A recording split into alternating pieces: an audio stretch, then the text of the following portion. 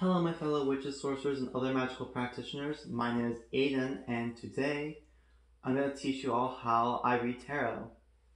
So, this is just how I read it. You can read it however you want and whatever way you see fits you best.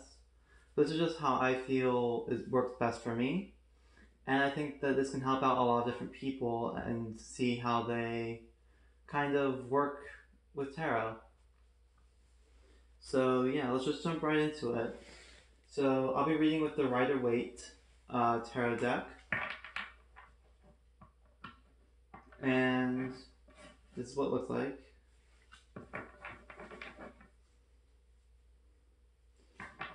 And yeah, let's just jump right into it.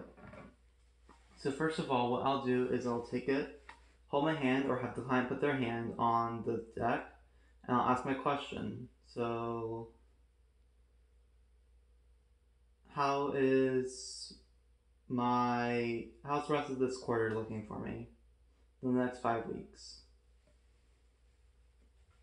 And I'll begin to shuffle. But while I'm shuffling, I make a prayer. I actually, for this deck specifically, I work with the demon Ammon for that. So I'll make a prayer out to him. Demon Ammon, I call upon your name. I call you into this space and channel through me and into these cards. Whisper into my ear that which you need to tell me, and show me these pathways that rise ahead for these next 6 weeks, 5 weeks. Show me what the rest of this quarter is going to look like, and show me up ahead the bumps, the curves, the twists, the turns, and everything that I need to know.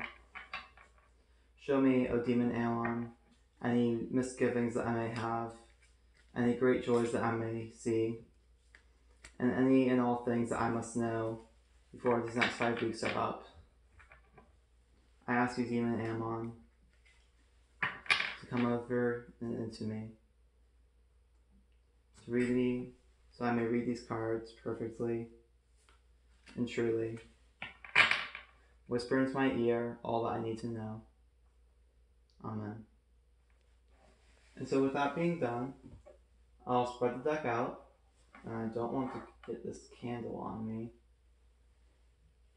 I'll spread it out. I want to make sure I can see every card.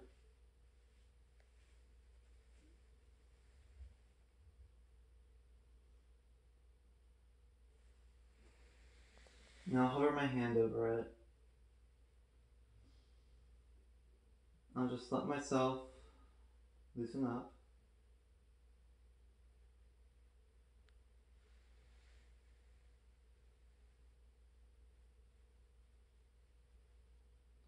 Let my hand hover until it finds the right card.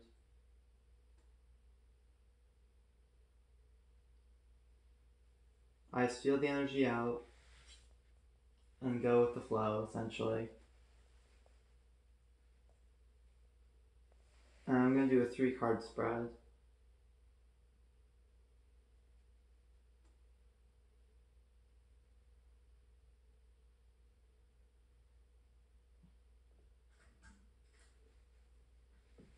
I tend to do 3-card spreads because 3 is easy to read with without getting overwhelming.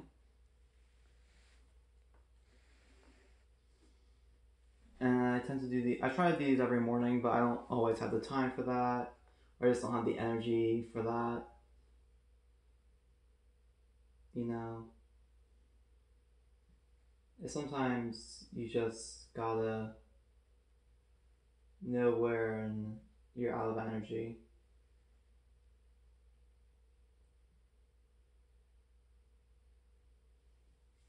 Alright, here are my 3 cards. Oh, my bell. Shoot. Sorry about that.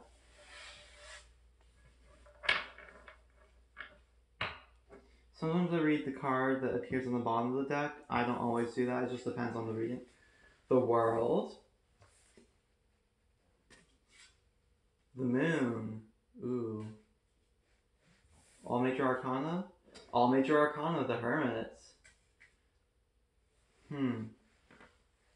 So then what I'll do is I'll meditate on the cards. I'll look into the symbolism of the cards first and do a reading based off of what I see. So the world, to me, that indicates greatness. That indicates to me all these good things coming towards me and a union of things, essentially. Everything coming to completion, which makes sense because this is the last quarter I'll be a freshman of. The moon tends to represent gossip, tends to represent discourse. It represents hardships ahead. The yodes of fire and fiery conversation between the towers of destruction.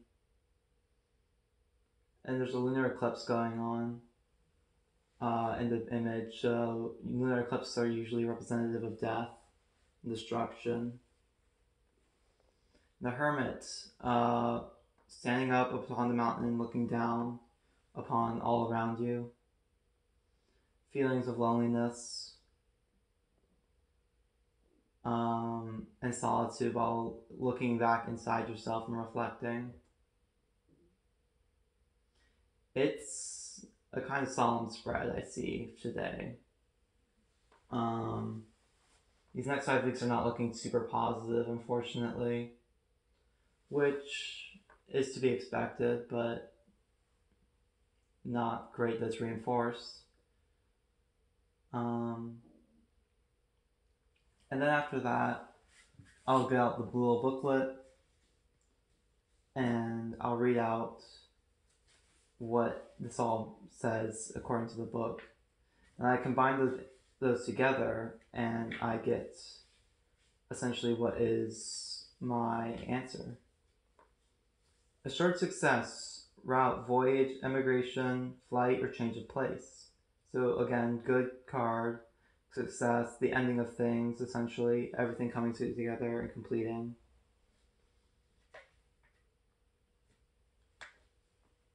Hidden enemies, danger, calamity, calumny, darkness, terror, deception, error. So again, the gossip, the hidden enemies behind your back, all that fun stuff. Prudence, also especially treason, discrimination, corruption, roguery. So kind of, again, not a great sign. Deception and roguery are the ones that are sticking out to me right now. So it seems to me that someone's talking behind my back or something, which is to be expected. These are all things that I already know. Tarot is usually not always about predicting the future, but more taking what you know and understand and bring that to the forefront of your mind. So it's interesting, and it always tells a story, and you can read out the story in various ways and means. So yeah, that's a quick rundown on how I read tarot. Sorry it got a little depressing there, but that's alright. I'll be fine. Thank you all for watching. I hope you all learned a little something. You might want to try and pick this up in your own practice. It's very simple, nothing too crazy or extreme. Tarot reading is super easy. It just takes intuition, it takes skill, and it's a practice. You practice at it and you build up your prowess, and eventually you'll be able to do it pretty easily. So again, thank you all for watching, and I hope to see you in the next one. Goodbye.